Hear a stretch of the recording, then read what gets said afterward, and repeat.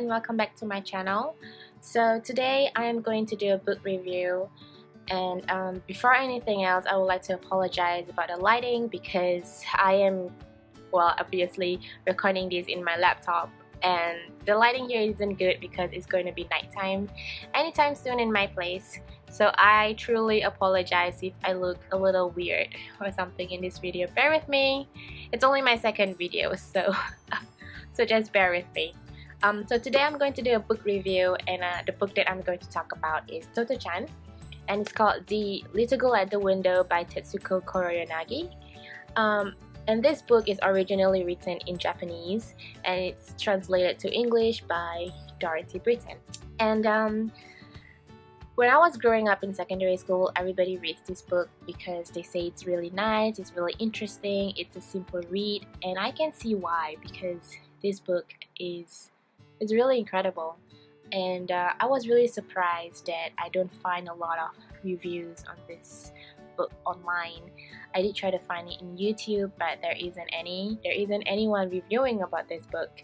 And also there aren't a lot of reviews or like written reviews about this book. So correct me if I'm wrong, but if you have found any reviews, or if you yourself like love this book or have read this book before, please do share with me and write down in the comments below what you thought about the book. Currently this book is actually a non-fiction. Surprise, surprise, I didn't know that myself until I read towards the end. Oops, spoiler alert. It's about this girl named Totto Chan, and she goes to this school called Tomoe in Tokyo, and this school is being founded by the headmaster, whose name is Sosaku Kobayashi, and it's situated in Tokyo during the period of World War II. So this school is really different, and as compared to other schools in Japan, it's really unconventional. One thing that this school has and no other school has probably is that it's situated near a railroad station, a train station. So their classrooms are all railroad cars, train cars. They don't have like a specific curriculum, so every day is a little bit different as compared to the day before. You want to learn English, then you could learn English and then learn math after that, or the next day if you want to learn science first, then you could learn science first. So there's really no fixed curriculum to this school.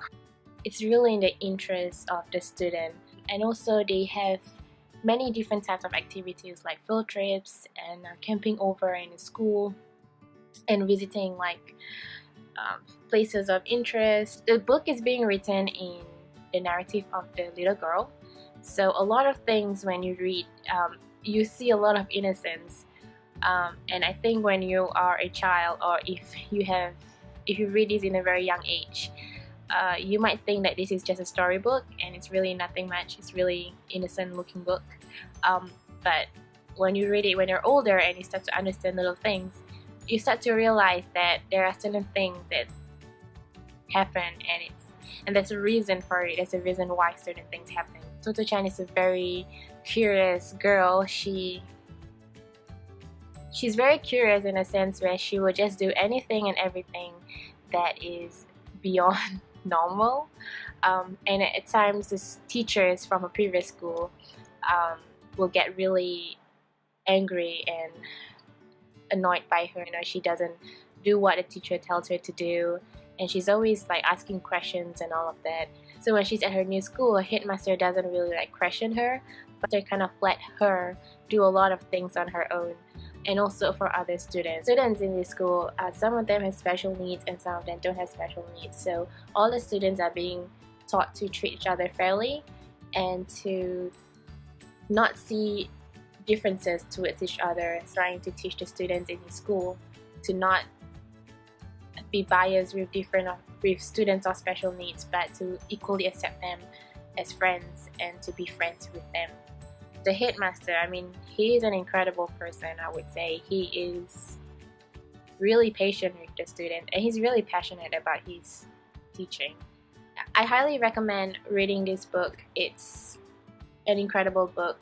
One of those books where if you are an educator, if you are just going to teaching at the end of the day, do read this book. I read this book 4.5 out of 5 stars. It's a very bittersweet book. You know, it kind of makes you think and reflect a lot more at the end about the education system and about growing up in particular. So I don't know, I just feel so much for this kid, for this little girl here, and I felt so much of my childhood somehow, or rather I have like a reminiscence of my childhood all of a sudden. So that wraps up my book review, and tell me what you guys think about this book if you have read it. If you don't, then just go grab it, and I will see you guys in my next video. Thank you for watching. Bye.